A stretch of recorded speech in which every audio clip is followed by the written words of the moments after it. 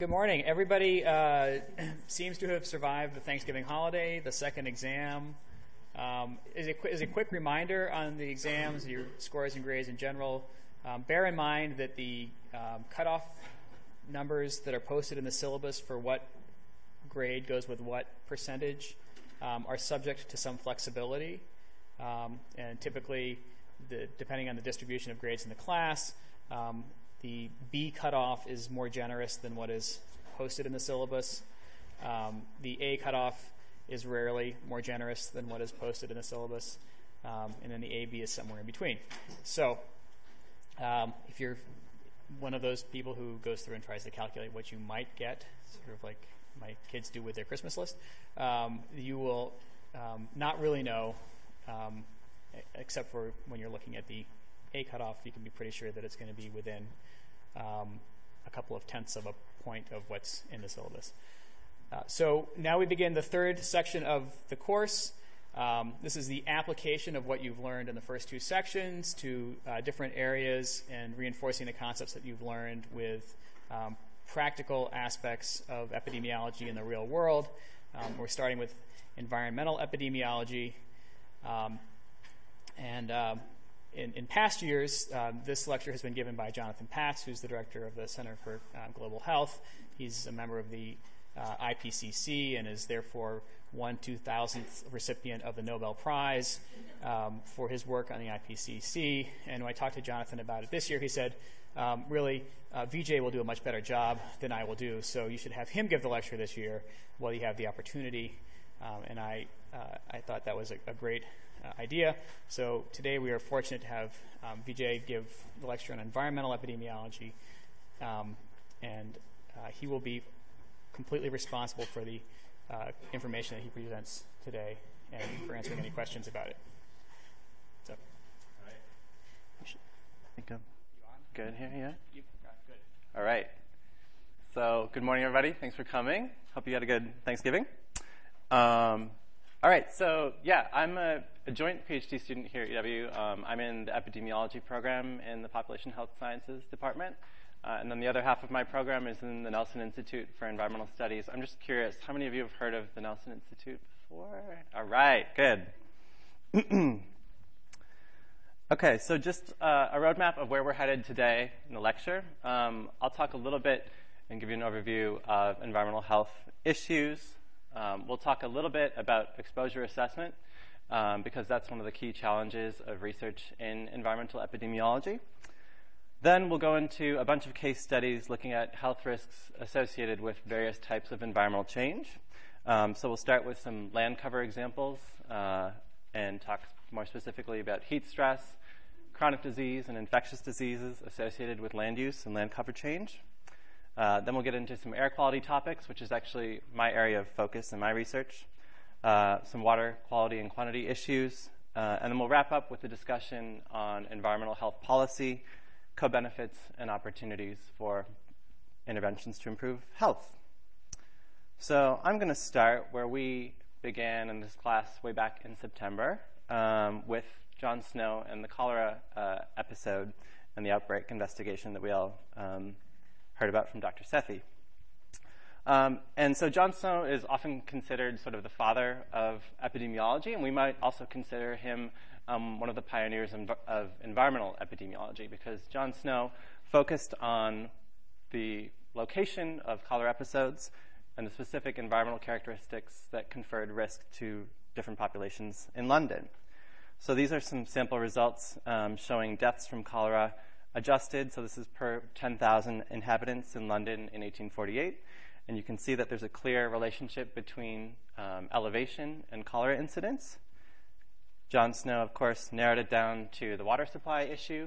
Here you can see that the death rate, way over on the right, per 10,000 houses was particularly high for the first water supply source.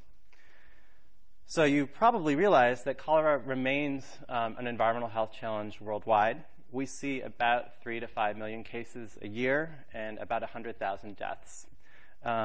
This is an example of how cholera, as a waterborne disease, is closely linked to environmental conditions. So here in the solid line, you see percent cholera cases in in Bangladesh in 1994. And in the dotted line, you see ocean sea surface temperatures that are fluctuating over time. And that's due to a phenomenon that a lot of you have probably heard of, El Nino cycles. So due to El Nino, monsoon winds are linked to changes in sea surface temperature and the growth of phytoplankton, which is a nutrient that promotes the growth of the cholera bacterium. So we can see that the environmental sort of characteristics that we're able to zero in on have changed, but a lot of the public health challenges that we've been talking about for a while in this course remain. And we'll return to cholera and actually the example in Haiti a little later in the lecture. So we'll step back from that example, and I'll just give you a general definition of what environmental epidemiology is. We're concerned with the impact of the physical environment on human health, and we're concerned about different types of environments that you and I and all of us encounter throughout our day. So the places where we work, where we go to school, where we play, etc. And it's because of these different environments and these different population exposures that we consider causes and effects at different scales and different levels. So we'll talk today about some societal concerns in terms of exposure and drivers of climate change. Community and neighborhood effects are particularly important for a few case studies that I'll mention today, and also zeroing down to a smaller scale of a family and an individual level. So these different scales and levels means that we have different policy tools available to us to improve environmental health conditions. This next figure is a graph of environmental risk factors published by the WHO in the year 2002. And so these colors here are indicating different rates of disability-adjusted life years. How many of you are familiar with dailies? Okay, who wants to shout out their knowledge of what a daily is? Don't be shy. I saw all those hands go up. No one's comfortable? Okay, so a disability-adjusted life year, I'll give you the answer, is the number of years lost due to both ill health, disability, and early death. So we have an idea of what a person's life expectancy should be based on where they are in the world, and we can understand through this combined metric, this daily metric, what the impacts of morbidity and premature mortality are. So as you can see, it's not surprising here, a lot of these disability-adjusted life years are concentrated in developing countries. The World Health Organization estimates that about 24% of the global burden of disease total is attributable to environmental risk factors, and that figure is even higher, closer to about 33% for children. And so I just want to drive home the point that those environmental risk factors and those causes are linked to huge tallies of early mortality. So it's estimated about 13 million annual deaths are attributable to environmental causes. And again, for children, that figure is huge, about 4 million, again, mostly concentrated in developing countries. So that's sort of treating all environmental-related disease the same, but I wanted to zero in on specific causes of environmental-related disease and what we focus on around the world. So hopefully this is somewhat legible. You see near the top, we have things like diarrheal disease, respiratory infections, which I'll talk about a little today in terms of air quality, injuries, malaria. Road traffic injuries are a big problem in developing countries where land use and transportation issues are sort of challenging and remain challenging. So you'll notice here that we've got quite a mix of causes and environmental fractions. And around the world, we see increasingly a mix of the burden of disease depending on a country's development trajectory. So I want to introduce the topic of the epidemiologic transition to you all. This is a documented pattern that countries go through as they transition through economic growth. And it's basically a transition from communicable infectious forms of disease to non-communicable forms. So you can see that those curves are sort of crossing each other at this midpoint where we've identified a developing country such as India that is dealing with both a burden of infectious disease, things like malaria, dengue, cholera, like I mentioned before, but also a new and increasing burden of chronic disease, So things like diabetes, respiratory infections are still a burden on the system there. So we've got a lot of countries, in fact, that are dealing with health concerns at both ends of the spectrum, and that presents particular policy concerns. So this is a figure from Gordis that gives you an idea of the different types of study design that we've reviewed this semester. And so research in environmental epi actually focuses on sort of the sweet spot, these 3 boxes in the middle. And I'll give you some examples today of case control studies that are being conducted on the landscape scale to understand disease patterns, cross-sectional studies like the Survey of the Health of Wisconsin that you heard about earlier from Dr. Nieto, and also cohort studies, which are a big source of data for people doing air pollution epidemiology. So we have 2 primary approaches to research in environmental epi. The first situation is in which we have a known exposure and we're interested in understanding what the health effects of that exposure are. And for that approach, we consider a number of study designs. So cross-sectional studies like SHOW that I mentioned earlier, cohort studies, or descriptive studies where we're just trying to understand patterns and relationships but not necessarily causality.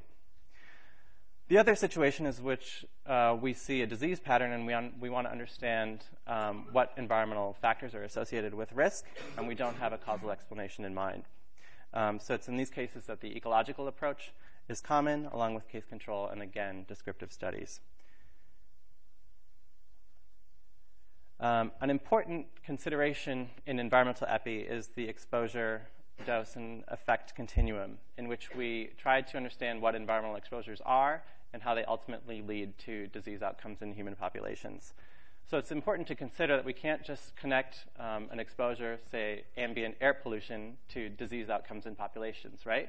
We need to consider how much polluted air a person might be inhaling, how much of that is directly exhaled, how much would be a biologically effective dose to cause change in cell function and structure, and what could ultimately cause clinical disease. And so depending on the environmental risk factor that we're considering, we're going to need to wait a certain amount of time to see an actual disease outcome.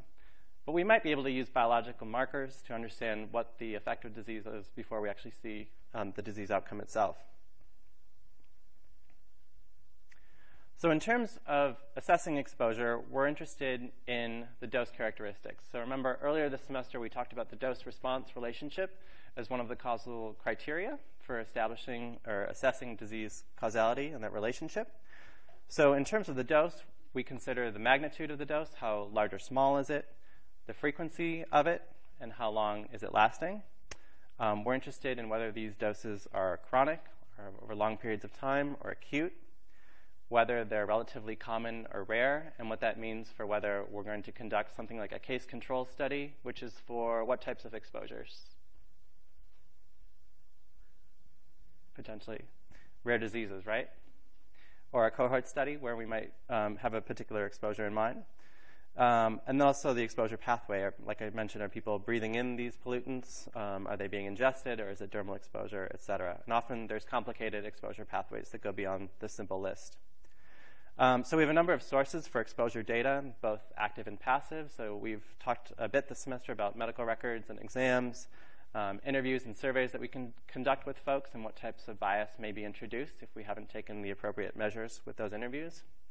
Biological specimens, or these biological markers that may be early indicators of disease, and also environmental measures and surveys. So just like we conduct the SHOW assessment and conduct interviews with study participants, we can also do surveys of the places where they live and understand something about the built environment that affects their health. So we have a number of strategies for exposure assessment, and based on our available resources, we can zero in on sort of these things towards the top of the list, which may best approximate the actual exposure. But given some of the limits logistically or financially, we may have to zero down and work further down this list. So we start at the top with personal measurements, which are often considered the gold standard for environmental exposure assessment. So we've had students in this department who've gone to other countries and actually strapped up folks with personal air monitors and followed them for periods of time to understand what their actual exposures are. Oftentimes, a study like that is not possible, or conducting lots of studies like that is not possible, and so we have to step back a bit further and conduct exposure assessment in the vicinity of where these people live, at some distance and duration from their residence.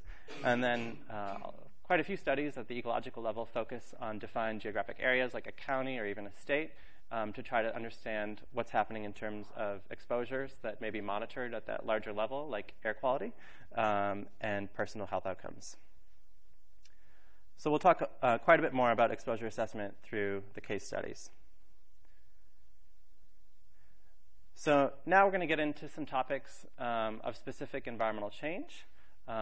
Anyone know what milestone we recently hypothetically passed in terms of world population? 7 billion, right. I thought this was a cool example because it's a composite image put together by NASA, and oftentimes when we don't have population density information, we can use indicators like this, or the nightlight concentrations, to understand where folks are living. It's one metric that's used sometimes. So in terms of global change, I hope I don't have to convince most of you that climate change is real. I think that's becoming an increasingly common belief among most of the American population, thankfully. And so this is a graph of temperature, globally averaged temperature put out by the United Nations Intergovernmental Panel on Climate Change. And so this is a team of more than 100 leading scientists from around the world who look into climate change and the ultimate effects. And so one piece of that project is the health effects. And so you can see this black line is the documented temperature pattern going back to 1900. And these colored lines, I should update this, are looking forward from the year 2000.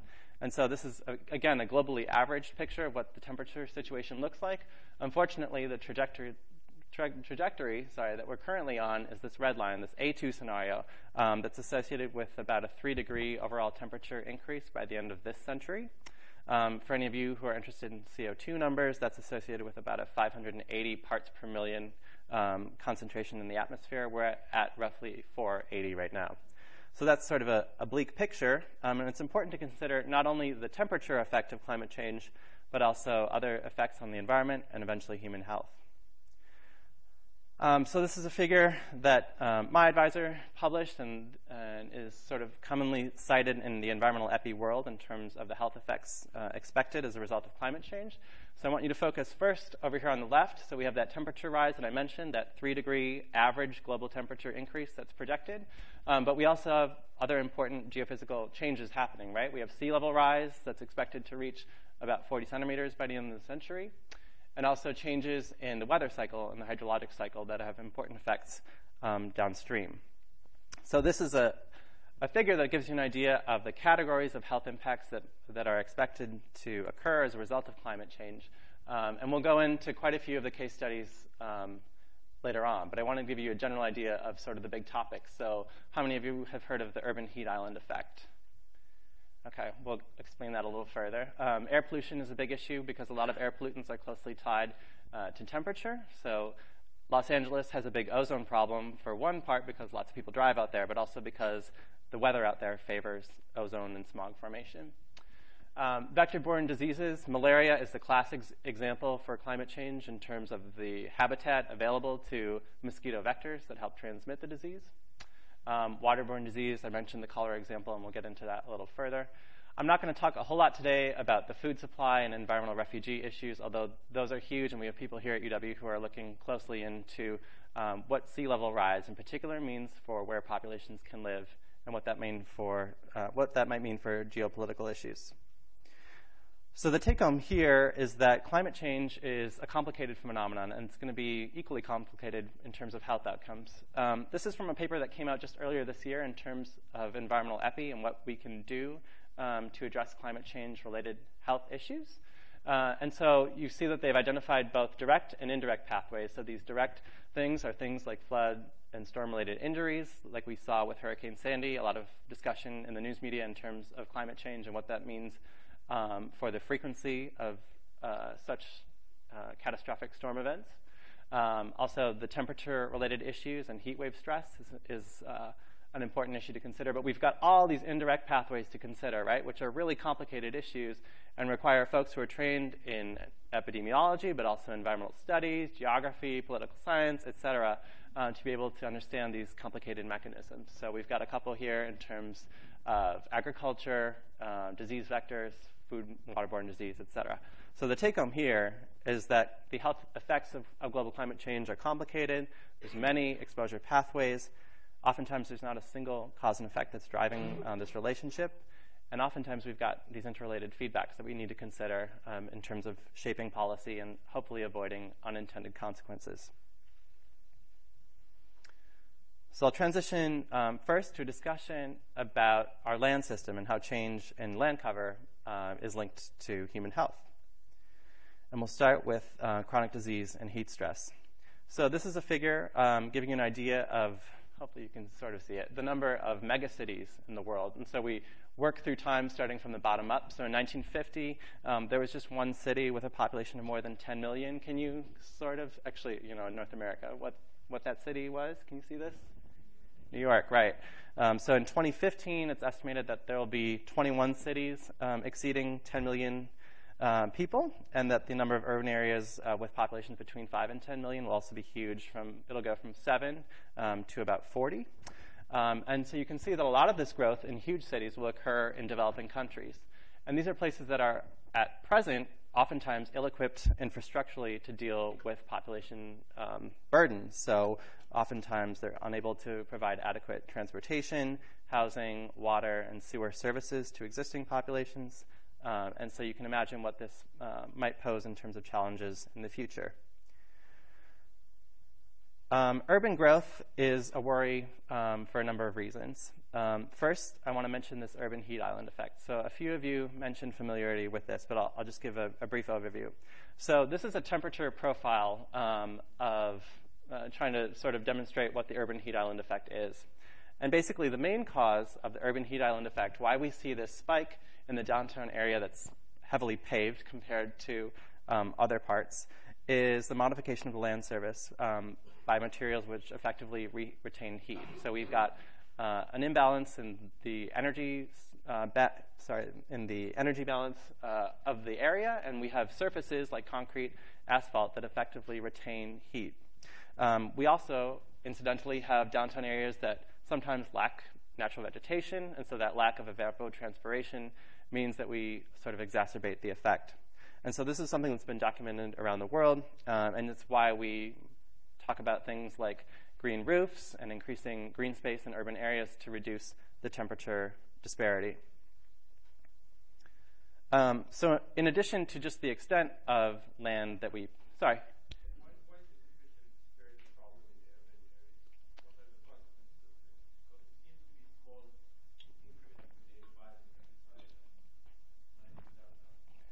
So, sorry, can you say one? The question is, why is this a problem? Between the countryside and downtown, it's 7 degrees. Yeah, why it's hotter. Why is that a problem in urban areas? Why are we worried about that? Yeah. I mean, I'll get into that a little bit later, but we'll consider issues of heat stress. So heat waves are the natural disasters that have caused the most mortality in the U.S., for sure. And so oftentimes we have lots of people living in concentrated areas, and these areas that are hotter. So these are people that may not have access to things like air conditioning. They may be elderly, vulnerable for other reasons. And so it's a worry if we've got more people living in hotter areas. And it's not just heat stress. It's things like renal disease, and there's other health effects that I'll talk about a little later in terms of why that's a worry. So we need to consider not just the extent of the area that we're paving by building all these huge cities, right, but how we build those cities. And community design is a big focus and a big hot topic in environmental epidemiology. This is an example here of a disconnected landscape in which we have different land uses that are isolated from one another. So here we've got a residential situation over on the right. You can imagine someone living in a spot like this. Maybe this looks familiar to some of you. It's probably an automobile-reliant culture, right? You're going to have to jump in a car to get to school or work, to do your shopping, your activities of your daily life. And so that reliance on the automobile is clearly linked to physical activity and the amount of time that people have to get out and exercise, right? And so the way that we build our cities is really important for shaping health. We can contrast the situation for an individual household to someone living in a more connected landscape, in which we've got policies which favor the integrated land use design. So we've got an example here that's probably, I think, Europe, right? Looks like a situation in which we have folks who are living in residential areas, but those areas are mixed with commercial development, green space, et cetera. So these folks don't have to rely on a car to get around. Oftentimes they can walk or take public transportation or bike, more active forms of transportation, which favor physical activity throughout the day. So the idea, right, is that we can meet physical activity recommendations by just our activities of daily life. Maybe we don't have to carve out an hour to go to the gym because we live far away from a gym. We can actually walk to work or school, et cetera. And so this is, like I mentioned, a big focus of the environmental epi literature. This is just an example from one study looking at Atlanta and the mixed use situation. So here we've got on the graph the probability of obesity on the y-axis and the land use mix relative on the x-axis. You can see that as we move to an area that has more mixed use, more of a connected landscape, we have a lower probability of obesity. So this example may not convince you, but the good thing is that the Survey of the Health of Wisconsin, which you all heard about from Dr. Nieto, is conducting 2 ancillary studies. So we've got the Survey of the Health of Wisconsin, which is a cross-sectional study looking at the health of populations in the entire state. And we have these 2 ancillary studies, Anusi and Wasabi. How many of you have heard of these 2?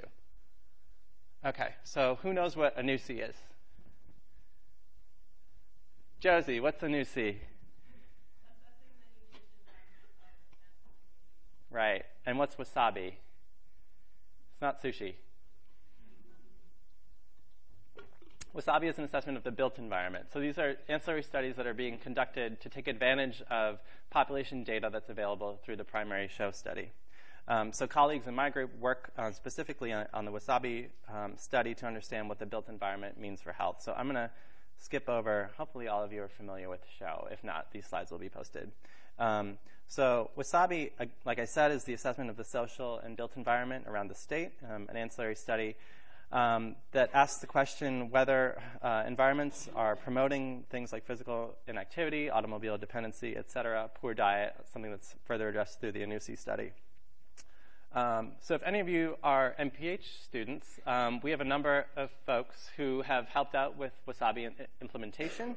And so this is an example of the instrument that's used through that study. Hopefully it's somewhat legible. So you can see that these folks, these teams, go out to different parts of the state that have been carefully selected to understand what the built environment looks like. So they're marking down all sorts of things from weather conditions way at the top to the types of buildings in the particular area that they're looking at. And this has been standardized to the extent that's possible in terms of defining a geographic buffer around each show sample household and looking at the built environment and nutritional environment characteristics. So maybe if any of you are looking for practicum projects, you can look into Wasabi or Show for opportunities.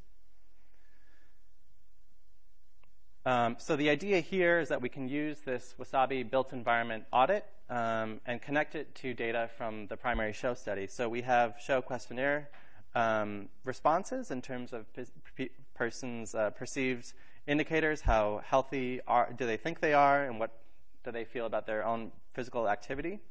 And then we can also pair that with physical examination data to understand what's happening in Wisconsin in terms of the built environment over time and health.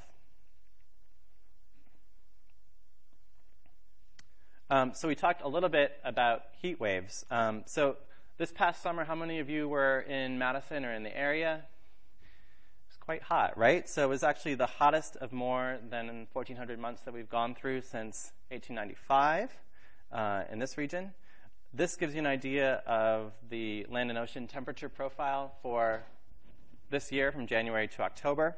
How many of you, so I saw a Facebook post from a friend that said, if you're 27 years or younger, you've never lived through a colder month. Andrew, you saw that?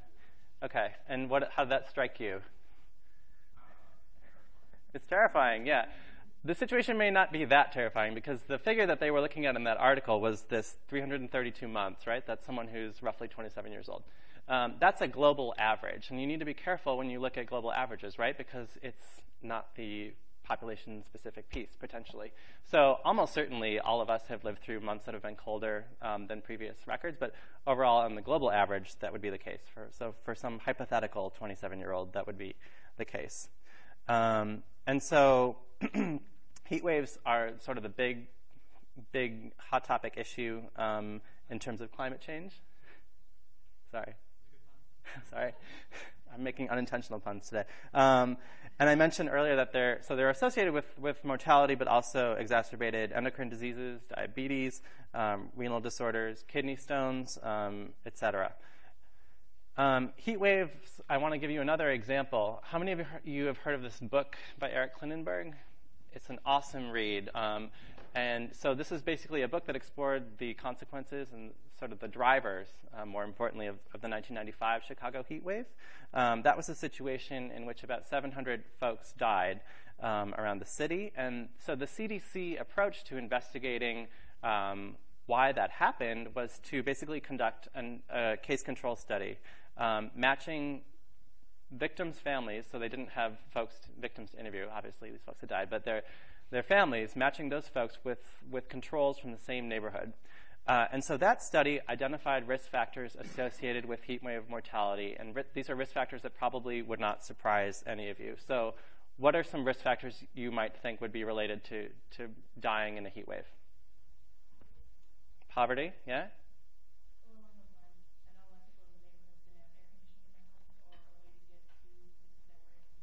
Right. These folks are, in general, older. They were more likely to live alone than folks who didn't have health problems in the heat wave. They were more likely to have medical problems already before they died. They were more likely to be confined to a bed, right? You can't get out to an air-conditioned center if you can't get out of your apartment, and lacking access to transportation. So the issue with matching cases and controls on neighborhood is that you can't look at neighborhood effects, right? Where are these risk factors likely to be concentrated? Where are there folks living alone? Where are there lots of old folks living alone, et cetera? So this book is really great because it goes into depth and it conducts sort of that gumshoe reporting to understand what neighborhood effects mean for risk in terms of environmental health. And so these are some somewhat legible figures from that book. And so here, I'll just give you an idea of what's going on in the figure. We have shaded areas in the city, which are the areas with the highest heat wave-related mortality. And then overlaid with that, we have the areas with the highest percentage of folks living alone. And you can see that there's an association there. This is another example looking, again, shaded areas are heat-related deaths and the highest rates. And the black circles here are areas of highest violent crime rates. So you probably wouldn't see someone immediately suggesting violent crime as a risk factor for perishing in a heat wave, but it's important to consider that if you live in an area that's not safe, you probably don't feel good about leaving your apartment at night and going to a cooling center. So it's important to consider not only the individual level risk factors for heat wave mortality and environmental health risks in general, but also important neighborhood and social effects that are oftentimes ignored because they take a lot more work to uncover. Okay, so we're going to transition to some infectious disease situations. So hopefully you're liking this like ripped from the headlines. I don't know. I'm trying to like spice it up a bit. So this is an example from Yosemite. How many of you have been there? Okay, so if it's not like the boulders or the bears that are going to kill you there, it might be hantavirus, which is a disease that has a pretty high case fatality rate. It's about 36%, and it's associated with rodent and human contact, right? So this was something that happened just this fall. Humans increasingly are coming into contact with wildlife. In fact, 3/4 of all emerging infectious diseases are zoonotic in origin. So this is just sort of a symptom of a larger problem. This is a figure that you saw earlier this semester from Dr. Sethi in terms of the epidemiological triad and the pillars that we consider in understanding overall risk. So we have host characteristics. Typically, we're looking at humans in this class, the infectious agent, and then the environment in which that agent operates. We can adjust that model for an infectious disease situation in which we have a vector-borne disease. So I think probably most of you have heard of the term vector-borne disease. maybe. What are some examples of those diseases? West Nile, right? What's that vector for that disease? Mosquitoes, and also birds, right? Any others? Lyme disease. What's the vector for Lyme disease? Ticks, right? Any others? There's a big one. Malaria, right? So with these vector-borne diseases, we need to consider both the human environment and exposure and risk, but also the environment in which the vector operates. How many of you saw this movie? What do you think? I mean, now Megan and I can't touch anything on buses anymore because it's like who coughed on whatever, right? So what was the ultimate culprit at the end of the movie? The very end. What got Gwyneth Paltrow sick? A pig, right? But what happened to the pig? Why was the pig sick? The bat. Exactly. It was deforestation and the bat that triggered the whole thing at the end. So you had to pay attention to the last second. I had someone who fell asleep, and it's like you missed the key point. Anyway, so we don't have Kate Winslet here at UW, but we have my colleague Micah Han, who works in Bangladesh on another disease that's closely related to bat populations, and this is called Nipah virus. This is an extremely fatal disease, a case fatality rate near 80%, that causes encephalitis and seizures in folks. So Micah works in Bangladesh to understand patterns of Nipah incidence and what the environmental risk factors associated with that incidence are. And so Nipah virus can be transmitted both from bat to human contact, but also from human to human contact. So here we've only highlighted the cases of spillover, so the zoonotic origin cases, the cases that we had a bat probably involved. And so we've isolated those cases based on asking family members of folks who have died whether anyone else in the family was sick or whether that person had recently traveled to an area where there was a documented Nipah outbreak.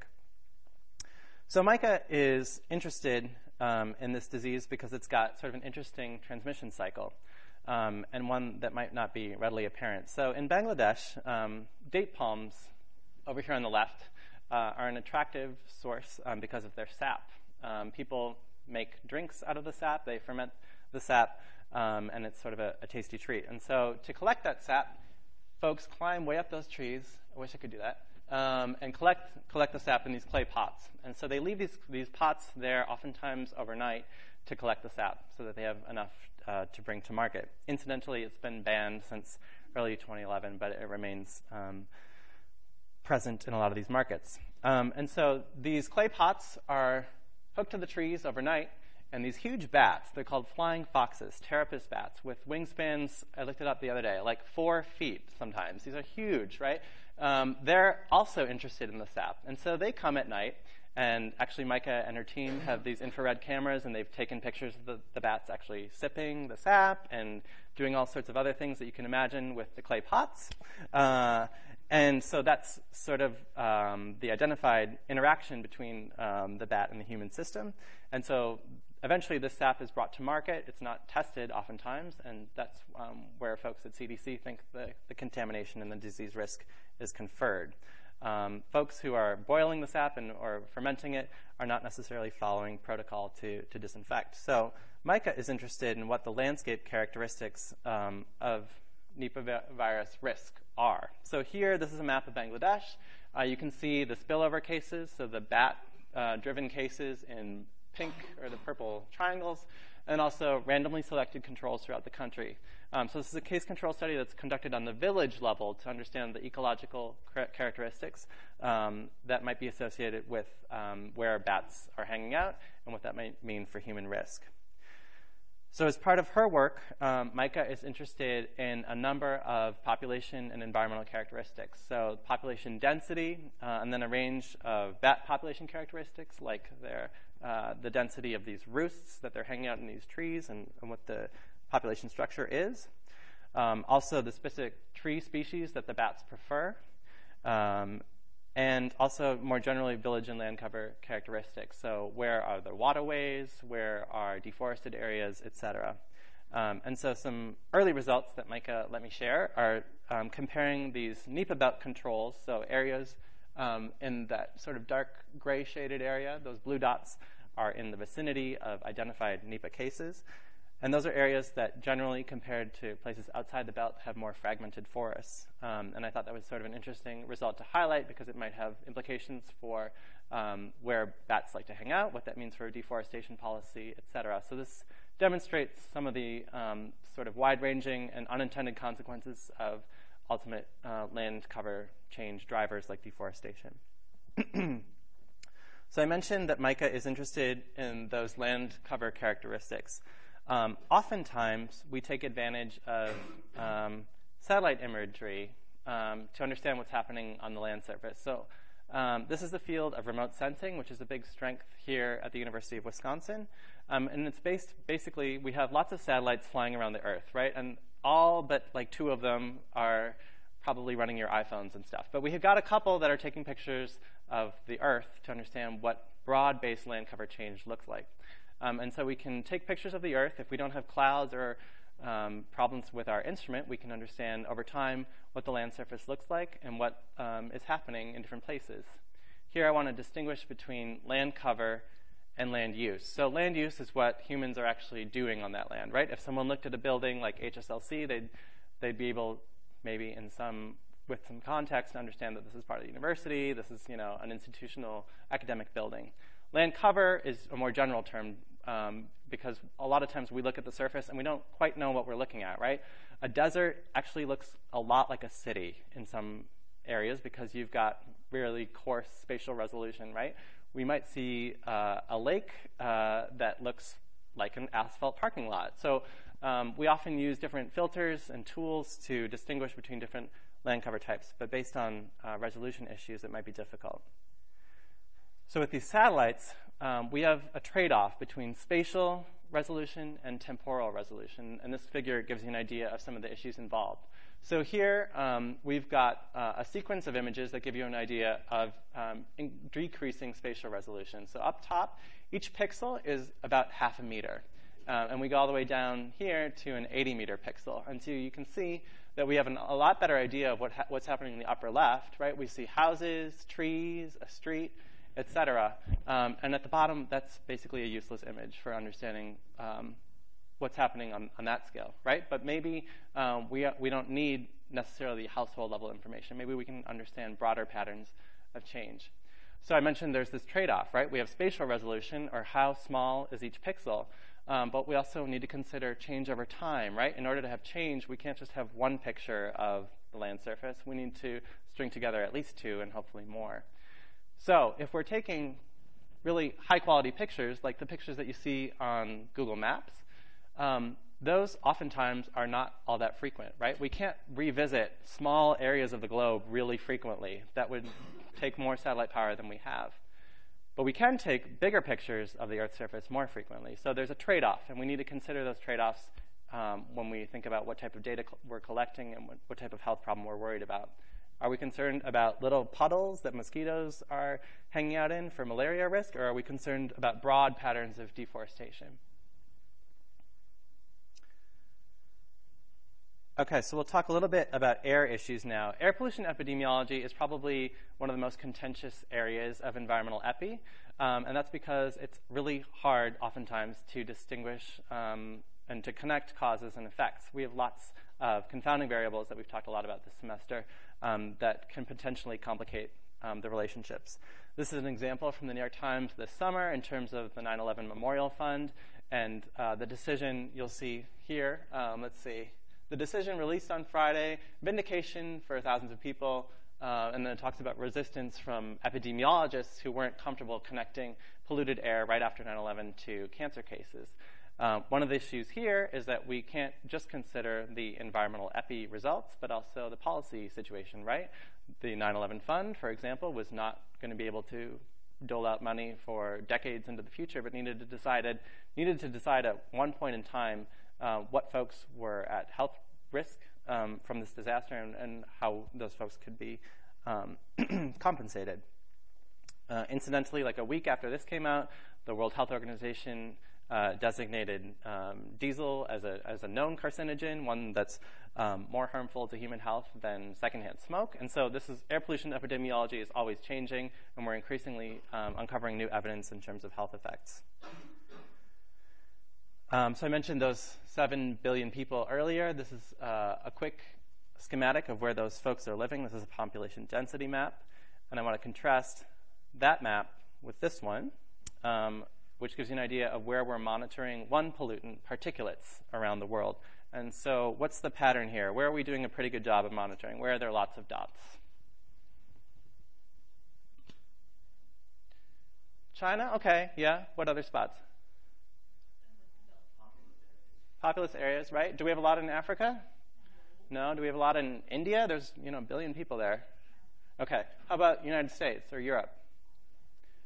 We're doing pretty well, right? And why is that? So part of the reason, I'm from the Nelson Institute here, and I want to just briefly touch on sort of the environmental movement in the U.S. and why we have good monitoring here and what that means for the type of research that we're able to conduct. So a lot of you are probably familiar with the Silent Spring story, hopefully. Are you? Okay. And Rachel Carson's book about DDT and the pernicious effects and unintended consequences of pesticide use. 1970 really marked a turning point in terms of environmental policy in the United States. So that was the year that the first Earth Day happened. And then it was also the year that the Environmental Protection Agency, where I used to work, was established. And so along with that came a range of environmental legislation, including the Clean Air Act and Clean Water Act and Safe Drinking Water Act, that implemented monitoring standards, monitoring requirements for states so that we could actually understand what's happening in our environment. So who is this man in the bottom right?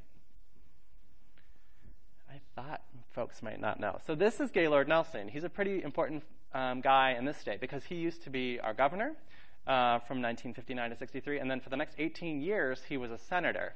And so Gaylord Nelson is the person that the Environmental Institute here is named after, and he's also the founder of Earth Day. So he's probably someone worth knowing if you care about environmental issues.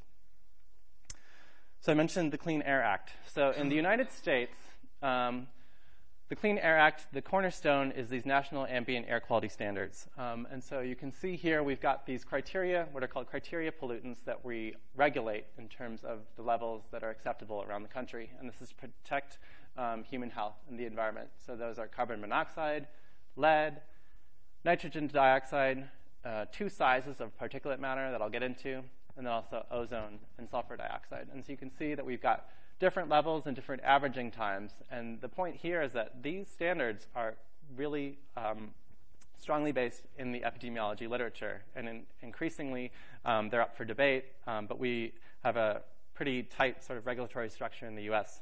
for those standards. You might wonder how we're doing as a country in terms of our air quality. This is a pretty recent map from EPA giving you an idea of how many counties are out of attainment, so how many counties are exceeding those air quality standards. And so the different colors here give you an idea of how many pollutants might be out of attainment here. It doesn't look like a huge part of the map is covered, right? But actually about 70 million Americans are living in areas exceeding air quality standards for particulates, and 120 million folks live in areas exceeding the ozone standard. Yeah?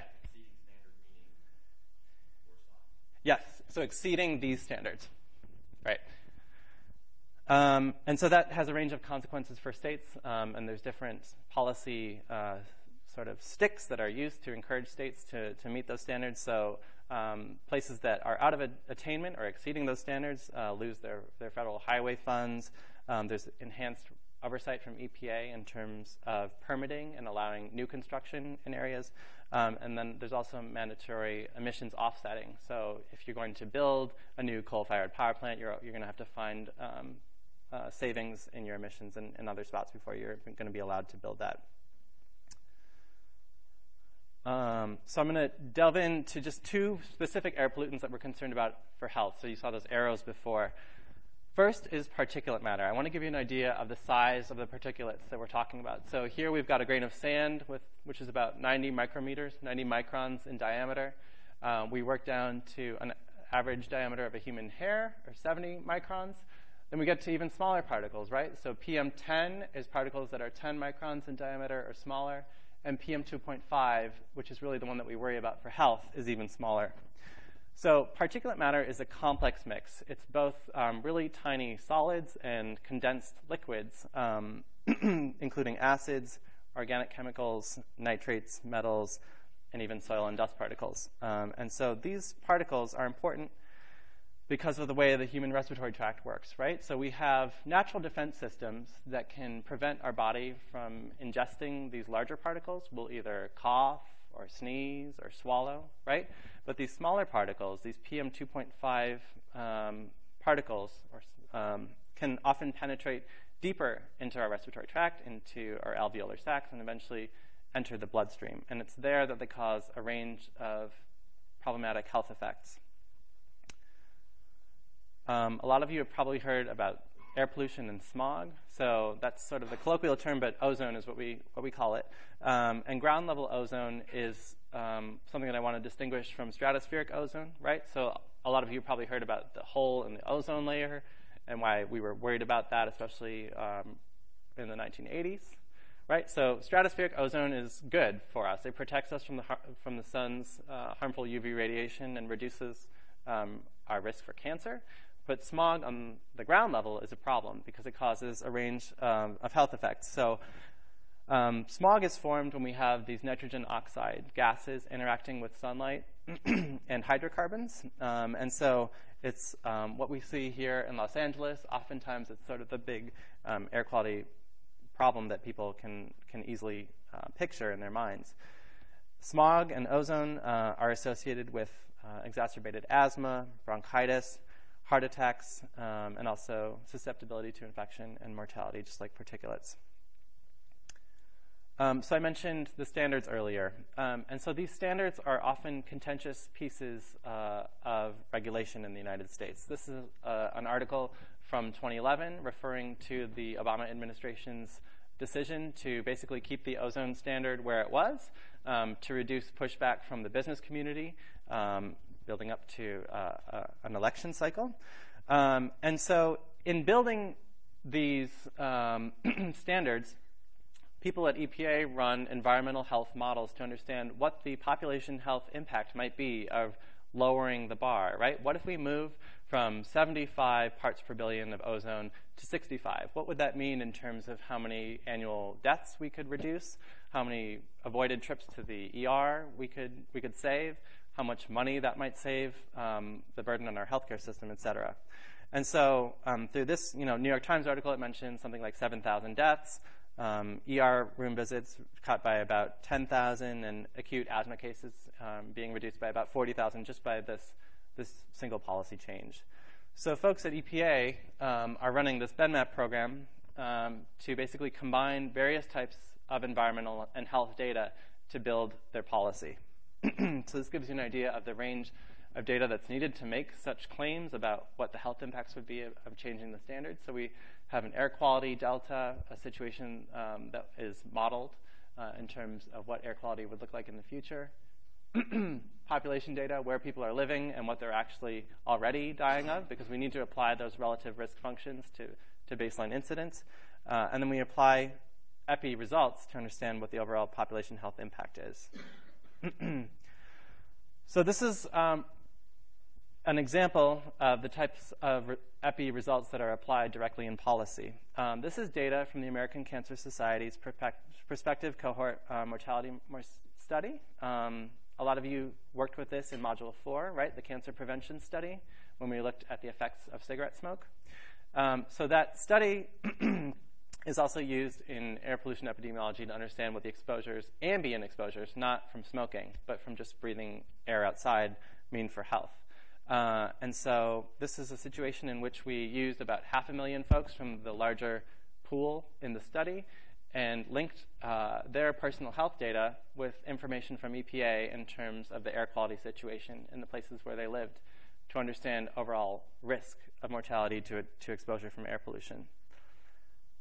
I want to show you just one result from that study, and this is looking at the effects of exposure to particulate matter over sort of longer periods of time. So here I've highlighted the all-cause mortality relative risks, right? And we have two different time periods, 1979 to 1983, and then 1999 to 2000, and we've averaged those on the right with a confidence interval. So you can see that for every 10 microgram per meter cubed increase in exposure, we see about a 6% increase in all-cause mortality. And that's a number that's directly applied in the model. You might be interested to know that here we've controlled for a number of confounding effects that we would expect to complicate that relationship between exposure and disease, including age, sex, race, smoking status, a really important one, right? Education, marital status, et cetera.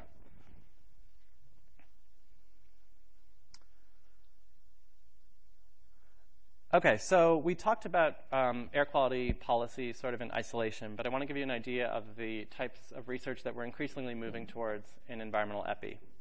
So you've all heard probably a lot of these characteristics, these statistics in terms of the situation in the United States of health, the rates of obesity and physical activity, or inactivity, I should say. And so we're increasingly interested in understanding how we can motivate change to these increasingly depressing numbers. And so it's here where we begin to think about the term co-benefits. So this is a situation in which we want our policies to improve health, but also offer other benefits that can hopefully result in them actually being implemented.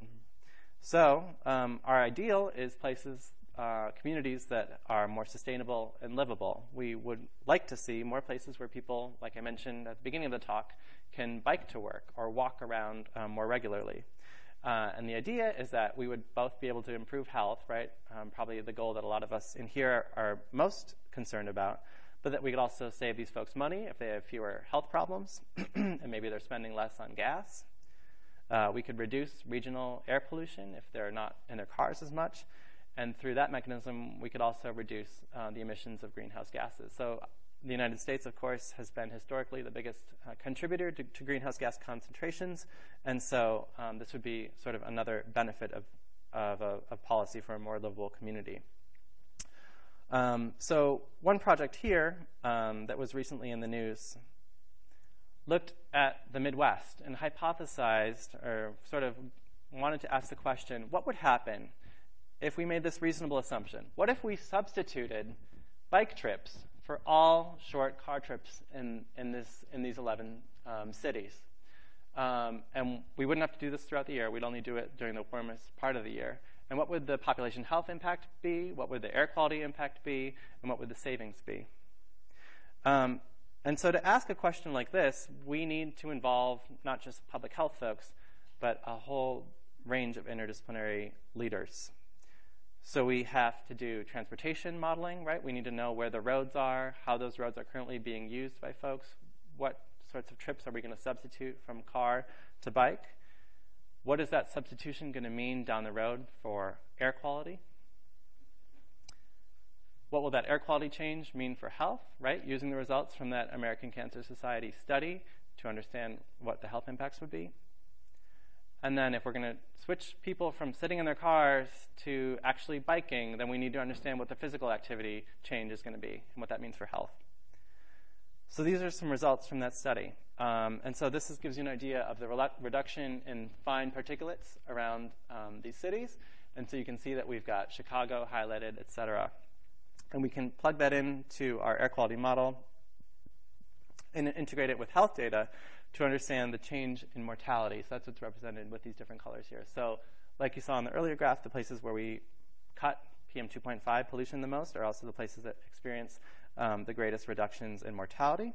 And the take home here was that regionally we would save about 700 annual deaths and save nearly $4 billion if we made this pretty reasonable, well, some think reasonable change in physical activity behavior.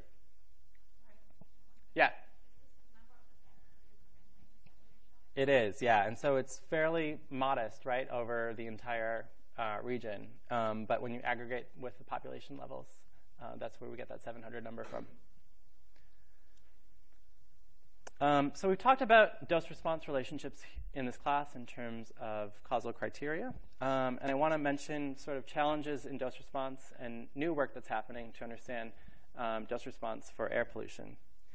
So here's an example from India. How many of you have ridden in a rickshaw before, maybe in India or somewhere else? Okay, probably fairly terrifying. Did you have to cover your mouth, or did you feel like covering your mouth when you were riding in one? No? You enjoyed it? Yeah. Where were you? Which country? In India. Okay. In especially these urban areas in a lot of developing countries, air quality concentrations for these drivers can be quite high. This is a study that came out last year from folks at Berkeley, and basically they drove around all day with air pollution monitoring equipment to understand what the exposure for someone who's driving around a rickshaw all day. These things don't have windows. These people are directly exposed to exhaust from other vehicles, dust, etc. And so this gives you an idea of the profile of air pollution exposure throughout the day, right? So we start at 5 p.m., we end at 9:30. So we can see there's a clear sort of temporal trend it's increasing as we go throughout the night, and that's a characteristic just of atmospheric dispersion. But you can see these huge spikes, right, in what's happening in the auto rickshaw compared to this rooftop site, one that's just stationary. And so these folks are exposed to extremely high levels of particulates, and we actually don't have a good understanding of what that high level exposure chronically means for people's health. And so here I'll just illustrate where the Indian 24-hour standard for particulates is. So we barely meet it at 5 p.m., and then we're way off the charts by the end of the day. So I do work in India on air quality, and it's worth mentioning that we're worried about air quality over there for a number of reasons, right? India and China have an increasing appetite for coal, which is a fairly polluting source of energy. It's both contributing to particulate matter, but also to precursors of ozone. So when you burn coal, you produce these nitrogen oxides that are clearly linked to ozone. And then we also have folks that are increasingly wanting to use air conditioning, right? It's a warmer planet. These folks are thankfully having more ability to afford things like air conditioning, but there's all these unintended consequences, right? We fixed the ozone hole problem by replacing chlorofluorocarbon, CFCs, with HCFCs as sort of a temporary fix. The problem is that HCFCs, compared to carbon dioxide, are 2,100 times more potent in favoring global warming. So this is sort of a theme that we've seen throughout the lecture, right? Unintended consequences of policy, well-intended policy choices. So we're interested in that high-level dose-response relationship because particulate matter concentrations in India are expected to be quite high in the future. This is modeling work that some of my collaborators have done to understand what PM 2.5 pollution might look like in the future. So this is a 2030 projection over here on the right. And you can see that compared to 2005, we have considerable increases across most of the country in particulate concentrations. So like I mentioned, we have data from things like that American Cancer Society study in terms of what exposure to particulates means for health. The problem is that we base that data on information from air quality in the United States, right? And like I showed you before, we have a whole lot of counties in the United States that are doing fine in terms of the standard. We have air quality in developed countries that generally is between about 0 and 20 micrograms per meter cubed. So this is a problem of external validity, right? Like, can we use these studies that were conducted in developed countries and apply those dose-response relationships to other people, other places, and other times? And that's sort of a question that remains out there in the literature. One approach to address the external validity issue is to take advantage of other EPI studies.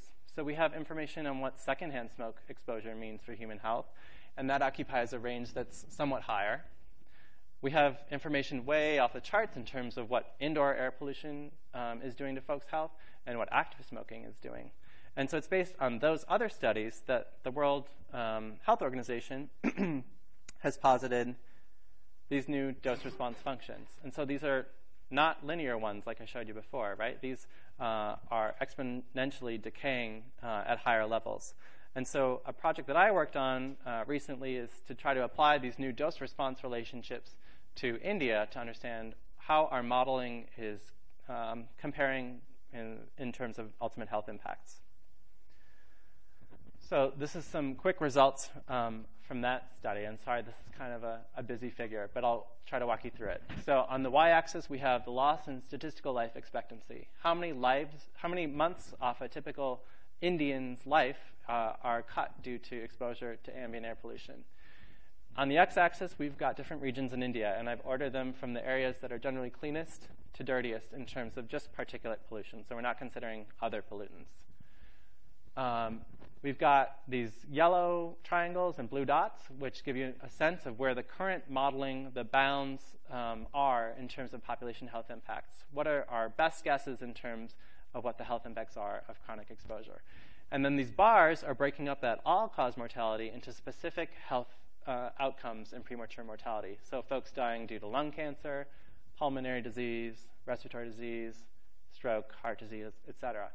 And so you can see that over on the left, our models basically agree, right? Because we haven't entered that area of the dose response curve that we've changed. But once we go over to Delhi, our current modeling indicates something that's pretty far off from the current estimate. And so this is an area of disagreement in the literature, and it'll be interesting to see what happens in the future. But this is an example of dose response questions that remain out there to be examined. Okay, so I'll wrap up quickly with a discussion briefly about some water issues and then policy. So this is just a picture from Sandy to drive home the point that we're also concerned about these changes in the hydrologic cycle. So water quality and sanitation remain a problem even in the United States. This is an example just from the newspaper last week in terms of contaminated drinking water in California's Central Valley, where there's lots of agricultural activity. So this is groundwater that's contaminated with pesticides, animal waste sometimes, fertilizers, et cetera. And we're worried about particularly two types of health effects. So acute effects are important in terms of microbes, bacteria, and viruses in the water, and especially for vulnerable groups like the very young, old, or already immunocompromised. And then also chronic effects of exposure to pollutants in drinking water. These are generally chemicals, radionuclides like radium, and minerals like arsenic, so the Aaron Brockovich type thing. And so those health effects are more chronic, like I said, so things like cancer, liver and kidney problems, and also effects on reproductive systems. So this is the example from Haiti. How many of you are familiar with the cholera outbreak that happened in Haiti? Okay, yeah. So this was sort of a terrible sort of consequence, another unintended consequence of aid that was being delivered to the country. So cholera killed about 7,000 Haitians and sickened more than 500,000 after the earthquake. So that's more than 5% of the total population in the country. And so it's a controversial hypothesis, but what folks think happened is that a UN camp was the source, potentially, of this epidemic, right? So we had a Nepalese peacekeeping troop member who had contracted cholera but was an asymptomatic carrier. He didn't feel that sick, or maybe he had mild gastrointestinal problems, but he didn't feel sick enough to tell anybody, at least until after the fact. And so due to sanitation problems that were already there due to infrastructure issues surrounding the earthquake, contamination made its way down a waterway and eventually ended up triggering this outbreak. And so this is an example of the types of epidemic curves that you guys constructed in your first module. What type of epidemic is this? Starts with a P. Propagating, right? So we have people becoming infected from multiple sources, right?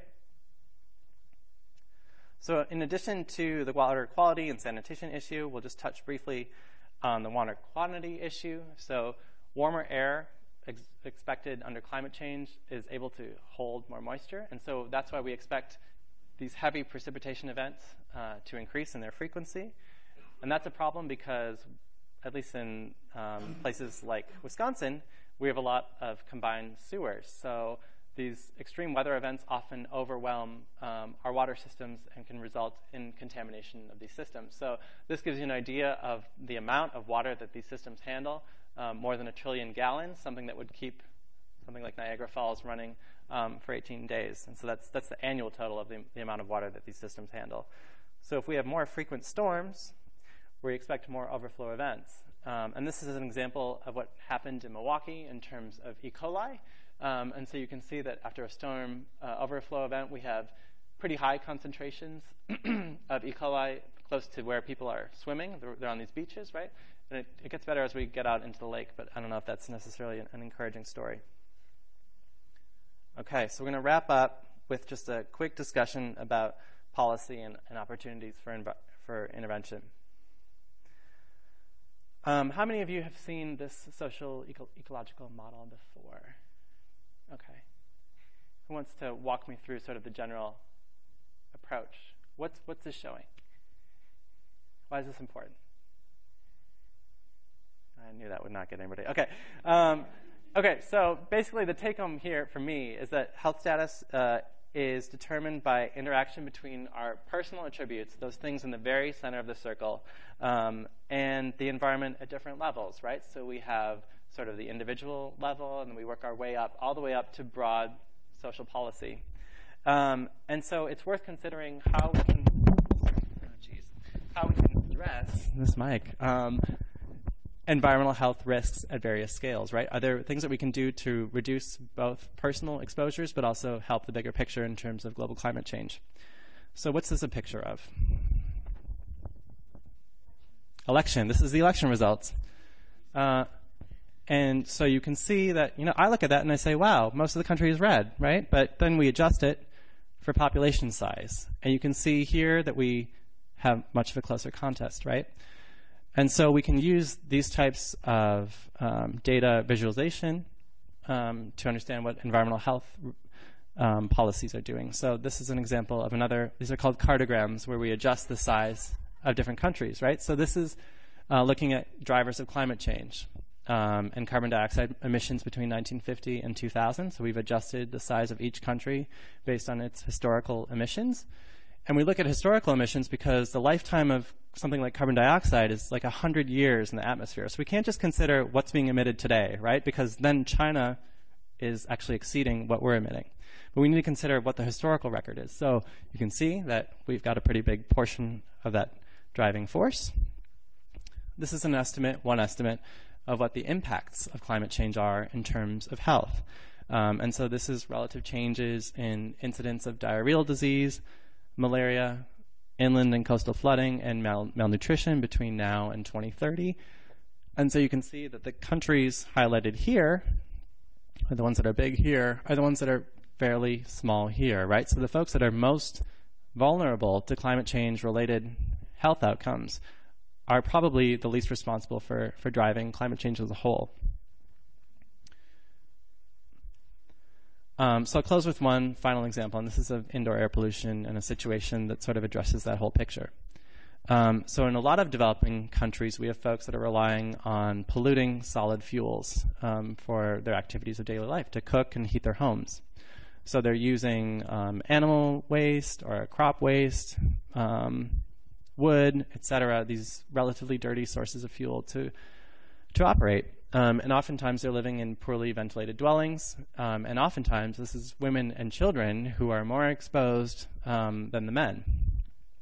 And so this problem is actually pretty big in terms of an overall global health impact.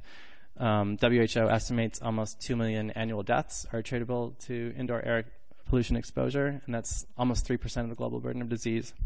And so we're interested, and Secretary Clinton at the State Department has made this one of her big projects before she takes off, to basically conduct cooked stove interventions to replace the current stoves that folks are using, and hopefully do it in a way that's acceptable to these folks, because that's key, with fuels and renewable sources of fuel that are going to be much more clean burning. So we'll be able to improve people's health because they won't be breathing in basically all of these particulates and the smoke in their homes. But we'll also be able to potentially reduce problems of deforestation, right? People won't have to go hunting or spending hours a day looking for fuel. And also, ideally, reduce the growth of greenhouse gas emissions. So I think with that, I will wrap up with just a look at sort of the energy ladder and how we're trying to kind of leapfrog from these dirtier sources, right, crop residue, dung, et cetera, not have them use things like charcoal, but move beyond where we are to more renewable sources of energy. So with that, hopefully I've given you some taste of topics in environmental epi. If you're interested in more of this, you should sign up for this class that my advisor teaches. That's Jonathan Patz. That'll be in the spring. If you have any questions about it, feel free to ask me after class. And with that, I will wrap up and thank these folks for their help. And thank you guys for your attention.